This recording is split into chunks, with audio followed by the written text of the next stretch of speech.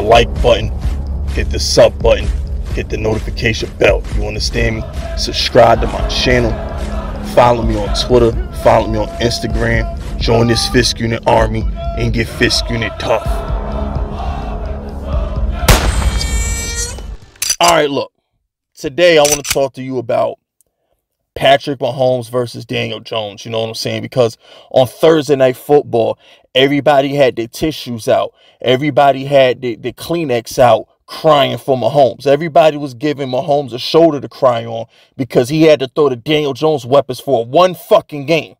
Okay, Richie James, freaking Kadarius Toney, Daniel Jones been putting up with that filth for years. And Mahomes got to put up with that junk for one game. And now all of a sudden, the earth stopped moving because he had weapons fail him. You see, when Daniel Jones' weapons failed him, anybody say shit. Darius Slayton, Toney, Richie James, Evan Ingram before he got nice. When they was failing Daniel Jones, anybody say nothing.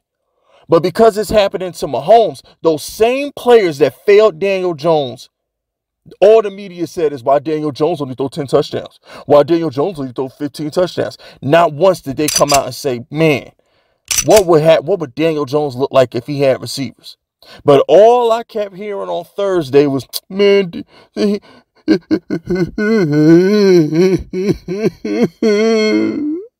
Patrick Mahomes ain't got no weapons, man. Shut the fuck up. Kiss my ass. My boy Daniel Jones been throwing the filth for 4 years. Mahomes doing it for one game and y'all already throwing him a damn pity party. Kiss my ass. But earlier today, I dropped a video. Bad Dog and I did a stream together a year ago before the season started. You know, it was a fun stream. Always have a good time with Bad Dog. It's unfortunate that, you know, what happened, but it is what it is. Now, Pizzle and I have a habit of reminding you of what we did a year ago. But here's the thing. Every Monday, I preach to y'all about power, strategies of war, how to apply these in your everyday life. So I figured, you know what? Before I do this video and talk about what I did, how about I show you what I did? Law number 9 in the 48 Laws of Power specifically says, win through your actions and not your words. So the whole purpose of that video earlier today was not to rehash an old debate with Bad Dog because that's not important. All I wanted y'all to know is I've been defending Daniel Jones. I'm not new to this. I didn't do a 180. I didn't hop on the bandwagon when it was cool to do so. I defended that kid when it wasn't cool. I was being laughed at. They called me a homer. They called me a joke. The popular thing to do was rip the Giants. And I took a stand. And I said, this kid is good. He's got the short end of the stick for 4 years. And now that he has a competent coaching staff, he's going to prove you wrong. Now, I could say that to the cows come home, and eventually y'all will get annoyed. Because, oh, Fisk Vegas is talking about what he used to do. Fisk Vegas is talking about what he used to say. No. I could show you better than I could tell you. You see, because when I speak on Daniel Jones versus Patrick Mahomes, it hits different because you're hearing it from the horse's mouth. My information is old, but it hit like it's new because now you're seeing it from my perspective. The perspective that y'all saw on Thursday Night Football when it happened to your beloved Mahomes is what I've been watching Danny go through for 4 years. You know, Law 42, ironically enough, Law 42 says you strike the shepherd and the sheep will scatter. I'm going to say it again. It says you strike the shepherd and the sheep will scatter. Ain't it funny how all the Daniel Jones haters are scattering like sheep right now because Patrick Mahomes just had to lose a game with his weapons? Richie James was out there. The same guy that dropped a ball in the playoffs for Daniel Jones last year. Kadarius Toney was out there. The same kid who was running the wrong routes versus the Panthers week 2 last year. You remember that? I think Brian Dable benched him after that, running the wrong routes. Now he's dropping balls for Mahomes. You see, when Daniel Jones had to deal with the nice guy that he is, Darius Slayton, dropping balls on Thursday Night Football, nobody cared. When Evan Ingram dropped balls on Thursday Night Football, nobody cared. But when you strike the shepherd, the sheep will scatter. When it happens to the best quarterback on the planet, and Mahomes is that, he's that guy. When it happens to him, now it's like, oh shit. So this is what Daniel Jones has been going through in New York all these years. Maybe he's not that bad.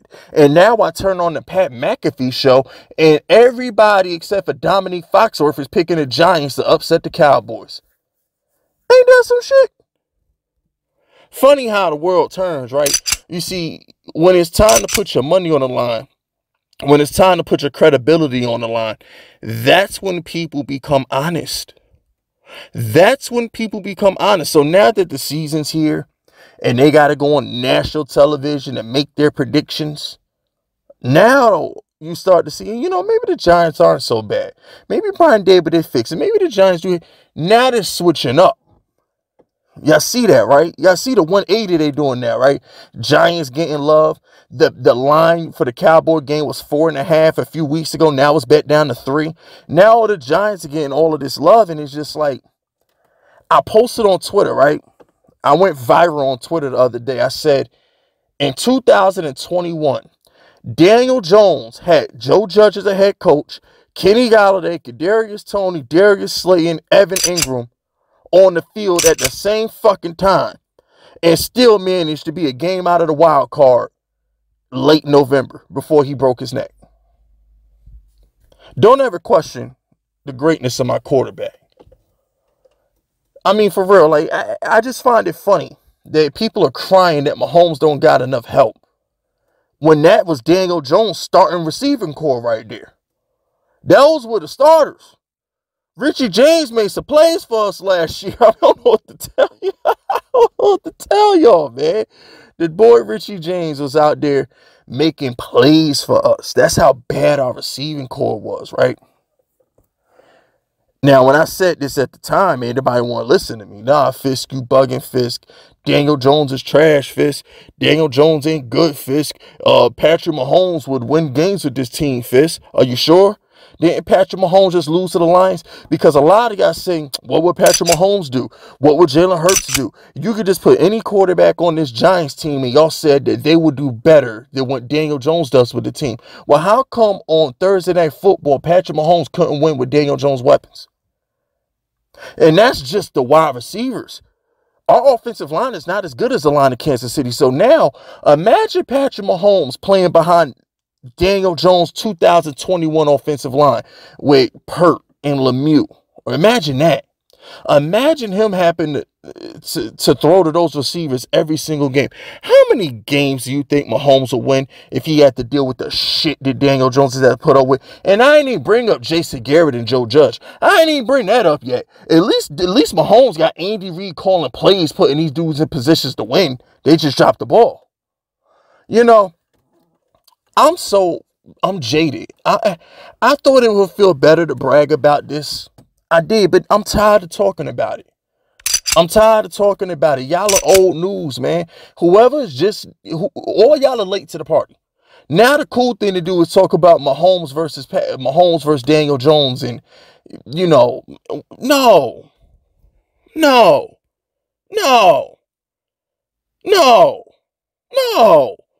Strategy number 12, lose the battle but win the war. I won the war. 33 strategies of war. Number 12, you lose the battle but you win the war. I lost the battle 2019, 20, 2021. And then in 2022, going into 2023, I win the war. Because more people than not are starting to sound like old Fisk Vegas videos. Now you can go back and watch my old videos and then turn your TV on or go click on your other favorite Giants content creator. Now they sound a lot like Fisk Vegas. Now they sound like me. Ain't it funny how the world turns? Now everybody wants to talk about Daniel Jones didn't have no help. Now everybody wants to talk about Daniel Jones doesn't have a coaching staff. But like I showed you in that video with Bad Dog earlier today, a year ago, it was all Daniel Jones' fault. Nobody give a fuck about the coaching staff. Nobody give a fuck about his lack of weapons. Daniel Jones doesn't have pocket awareness. Daniel Jones can't elevate his teammates. Daniel Jones can't win the games. That was the conversation a year ago. And that video I uploaded earlier today was my evidence for that. I decided to went through actions and not through words. Don't this video hit a little bit different after you watch that argument with Bad Dog that happened a year ago? Because that was the energy that Daniel Jones haters had prior to him beating Minnesota in a playoff game. So I'm not with the whole 180 turn that everybody's doing. I'm a firm believer in picking a side, staying over there. I'm a firm believer in keeping that same energy. Don't switch up now.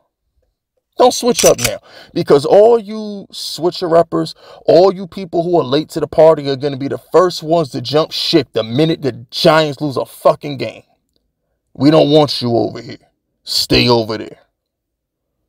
But anyway, that's it. That's all. Subscribe to the unit if you rocking with me. My name is Fisk Vegas, and I approve this message.